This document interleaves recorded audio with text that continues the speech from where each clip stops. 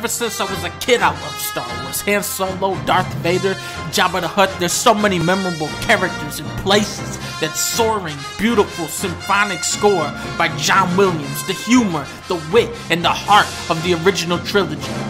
George Lucas had an incredible vision for another universe, and he took huge risks bringing it to life. So when you make a Star Wars game, you have every advantage, and we've seen some awesome games over the years. I'm talking KOTOR, ooh, I'm talking Jedi Academy, ooh, Rogue Squadron, ooh, I'm talking Star Wars Connect.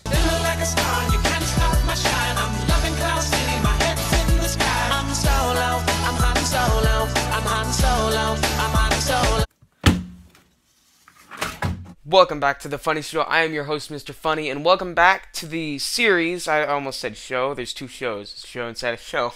Welcome back to the series, Totally Reviewed, where I review every single game I own. And today we're reviewing two games. We're reviewing Star Wars Battlefront and Star Wars Battlefront 2, the EA versions, because, oh god, they're bad. But today I thought I might as well review these. These are kind of outdated, but I don't care. I have to review every game, so why not do this one? These I thought it would be fun. So, Star Wars Battlefront. I'll start with the first one.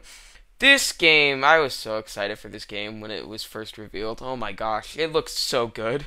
It looks so good. I wanted it so badly, and when I got it, I enjoyed it, but this is before I basically liked every game. This is when Halo 5 was one of my favorite games of all time, and that says a lot because that game is trash. But this game, I enjoyed it on first playthrough, but the more and more you play it, the more and more you dislike it. It is so bare bones. It is so bare bones. This game does not have a lot of gameplay or content inside it.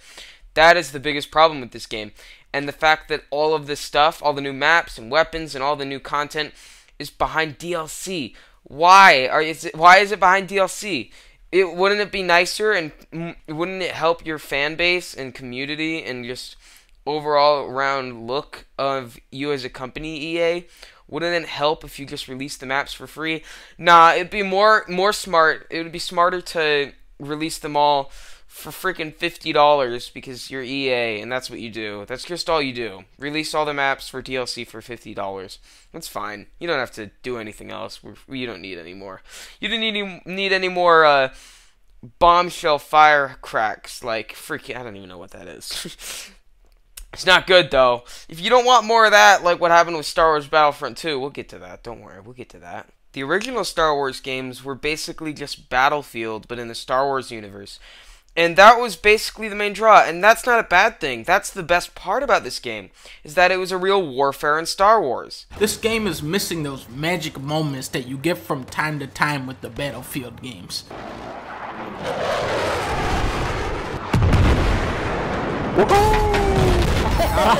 Yes. Yes. Nice. Star Wars Battlefront doesn't have that. It doesn't have a single-player campaign or barely any single-player content at all. There's barely anything to do by yourself. All you can do is play online. And even then, there's barely anything you can do in that. There's barely any game modes, and the only good ones are like Just Walker Assault. That's the only one I miss. That's the only one I miss from the first EA game. And that says a lot, because there were a lot of game modes in the end, but there was barely anything. There was barely anything to this game. Not really anything special. The only good thing I can say is that the visuals are amazing. The sound design is incredible. I feel like I'm playing in the Star Wars universe. Other than that, Star Wars Battlefront is very, very disappointing. Star Wars Battlefront 2, on the other hand, they're adding a campaign mode. They're saying all the DLC is going to be free. They're definitely making steps in the right direction. But this is EA, okay? They'll find some way to fuck it. They found a way to fuck it. If you thought the first game was bad, oh man, is this game terrible. I cannot find anything really positive about this game. Other than the visuals and the sound design, just like the first game, this game is not good. This game is not good.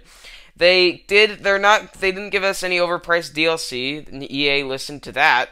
But everything bad about the first game was enhanced extremely high. Open-ended maps in the original games are basically gone now. These are even more linear than the original games. The first game. these are really linear and really take me out of the game. I am not feeling like I play Battlefields in the originals. I feel like I'm playing Call of Duty. And you may think that's basically the same game. No, the Battlefield games have a much more open-ended map and a much more open-ended just gameplay style. This, in Call of Duty, it's basically everyone is this kind of the same except for the weapons they use in a very small condensed map. Battlefield is much more large and grand and just overall big. This game is much more different. This game is so linear, and that's what I hate the most about it. The first is so much better than this, and that says a lot because the first is bad. So if the first is much better than this game is even worse. This game is so bad. I don't even know how to rank this. This game was so disappointing.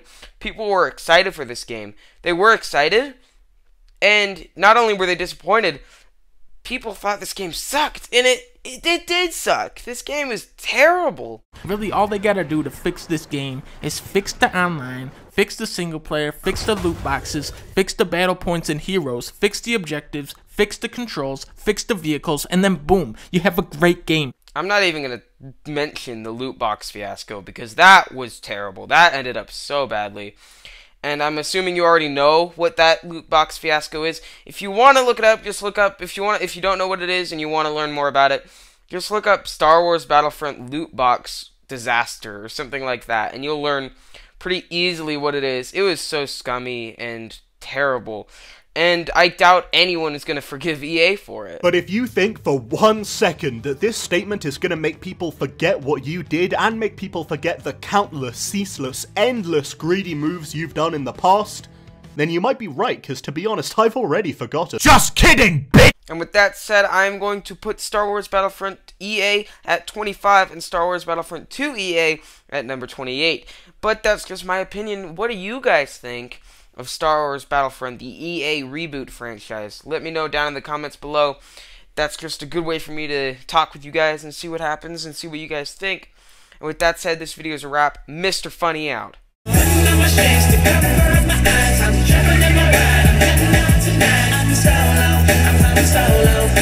solo.